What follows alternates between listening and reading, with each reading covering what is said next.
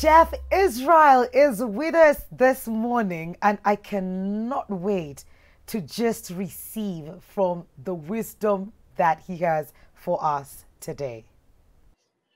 Do you believe in the story of expansion, or do you believe in a story of limitation? Do you believe in the story of love, or do you believe in the story of fear? What is your story?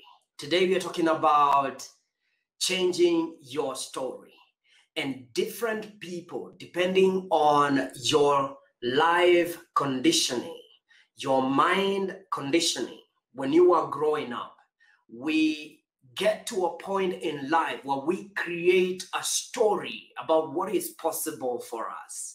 And most people's story is a story of limitation. Most people's story comes from a place of fear and pain and wounds. That's the story we come to believe. Now, the truth is, you don't have to believe your current story. You have the capacity to change your story, but it begins with a decision and an awareness that the life I'm living today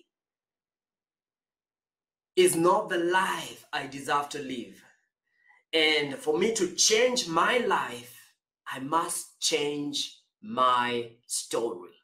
Life begins by changing your story. And you have to understand that changing your story begins when you realize you are the only one that is responsible to change your story. You cannot blame the government. You cannot blame your mom and dad. You cannot blame your employer. You cannot blame your spouse. You cannot even blame your coach. You are 100% responsible to changing your story. And if it's going to change, it's up to you.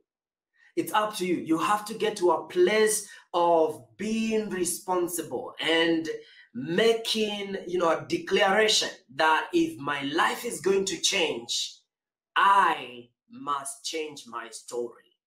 Now, when we look at our story and we don't like it, let me tell you what we do.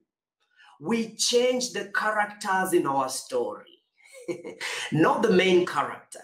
Do you know who the main character is? The main character is you. You are the main character in this story. Whether your story is the story of drama or a story of fear, the story of, abundance, story of love, you are the main character. You are the creator of this story.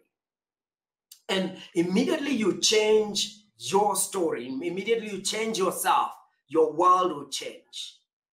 And so it begins with an awareness that unless I change and always see things the same way, my world will remain the same. And so we begin by changing not the small characters in the story, your father, your cousin, whoever did what, the past. No, changing me, the main character. The main character, which is the person we don't want to change. We want to change everything else and everyone else in our story. If only I can have a different dad. If only I can have a different this and that. If only I can change my past. If only I can change something outside of me. Let me be honest with you. As long as you're not touching on the main character, your story is not changing. Your life will not change. Your story changes when you change. Begin by changing you. It's a decision to change yourself. Just stop for a moment from focusing on where the problem is and pointing, outside of yourself, and look within you. What is your story? What story do you tell yourself? Now begin by being honest with yourself. When you're dealing with transforming your story, don't just tell yourself a nice story so you can, feel comfortable or you can fit into certain circles. No, Tell yourself the real story. What is the story that is creating the life you're living today? Is it that you've come to believe in a story of limitation? You know, I say my program is called Breakthrough with Jeff, where we live life with zero limits. Why? Because I realized, excuse me, as we were growing up, we build limitations. We put ceilings, you know, on how far I can go. And we create a story on what is possible. You are the only one that can break those ceilings because you're the one that put those ceilings up there. And the ceilings for some of us is on our finances. Your story is you can only make 100,000 a month. Your story is you can only make 200,000 a month. It's still a story. Now, some of us, now that you're making 300,000 a month, you think like you're living the best story. Hey, let me tell you, there are boys out there making good money and they have a different story. And so it's always good to, again, look at your inner circle, expand it according to the story, you know, of the people that you want to bring in your inner circle. Listen to their story. Listen to what they believe about themselves. Listen to the story they tell about the extent of what is possible. I mean, Richard Branson just went to space. Like guys like those. Bring people that create possibilities, people that make the impossible possible, people that don't believe in societal conditioning, people that go beyond what their mama told them, what their government told them is possible. Even your government can be limited. Do you know even your religion can be limited?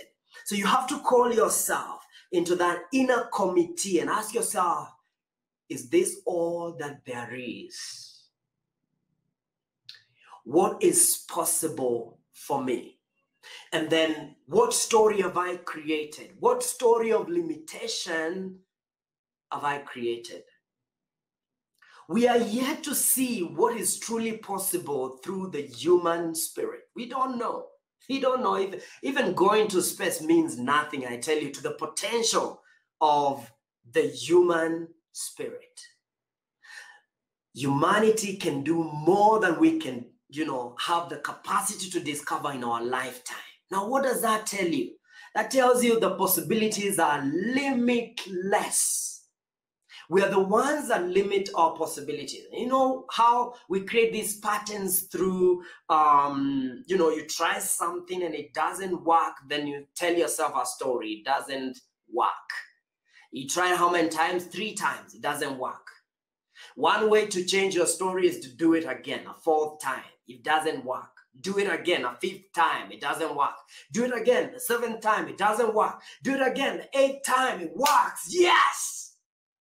Change your story by repetition. Repetition is the mother of skill. Repetition is the mother of skill. You repeat. Keep repeating the same thing. If you can change the strategy, but the goal is to get there.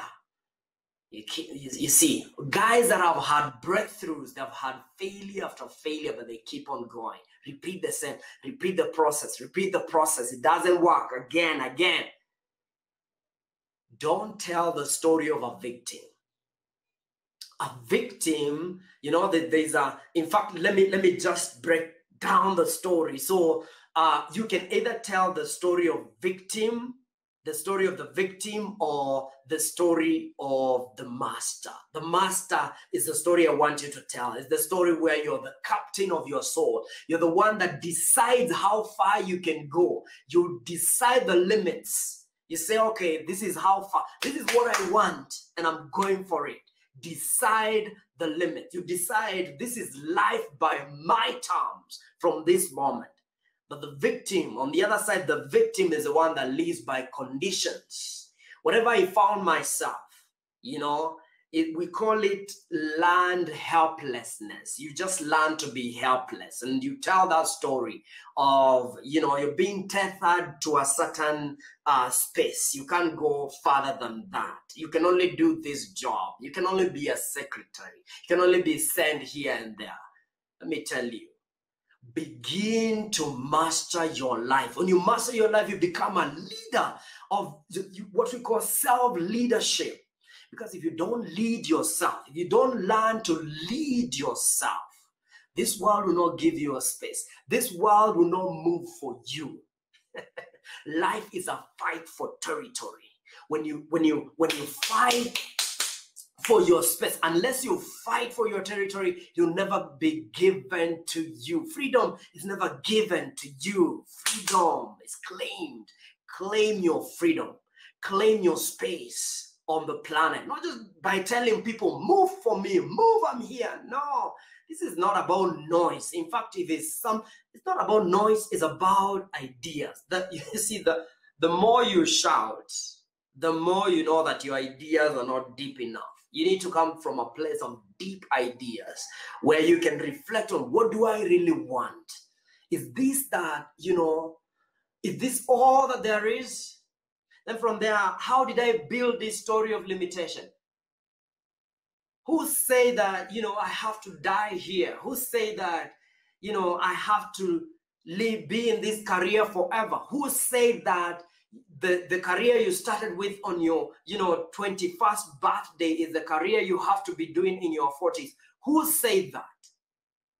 Changing your story doesn't have a deadline. It's you. You can say, this is the deadline. It ends here. This story is not serving my destiny. It's not bringing me a sense of joy. It's not bringing me peace. It's not bringing me love. I don't feel fulfilled. Drop that story. A story, a true story, is the one that gives you fulfillment. And if you don't tell your story with a smile, then it's not your story. It's a story you found yourself. You're telling old people's, tales, and most of the time these tales are created by, stories of fear. Someone said that some of the things you admire and you see were created by people that are not even smarter than you. Believe in yourself. Begin from that zero place. Decide where you want to go. Decide what will be your story and then stick to it. If you don't know, I offer a free consultation session. I'll give it to you to design your story. Get past your limiting beliefs. The belief that I'm not enough. The belief that I will never make it. The belief that nothing good can come out of me, which in itself, it's a story. And so, what is your story? Is it a story of limitation or a story of abundance? Is it a story of fear or a story of love? What story fulfills you? Is it by your terms, or are you telling someone else's story? Are you living your parents' story, or are you living your story? You're not living unless you're living your story. If your story is not serving you, this is the moment. Change your story. This is the moment to change your story. Right now, not tomorrow. You see, people say, okay, one day I will. If you can't change it now, you never change. Why? Now is the time. How do you postpone your happiness? You say, I'll be happy. This is what people do. You postpone your happiness and then you borrow the pain of the future. You say, why wait? Let me suffer. Let me begin to suffer now. So you say, okay, oh my God, see, the future will be like this. Let me just think about how bad things will be and begin to feel bad right now. You see, you can use the same strategy.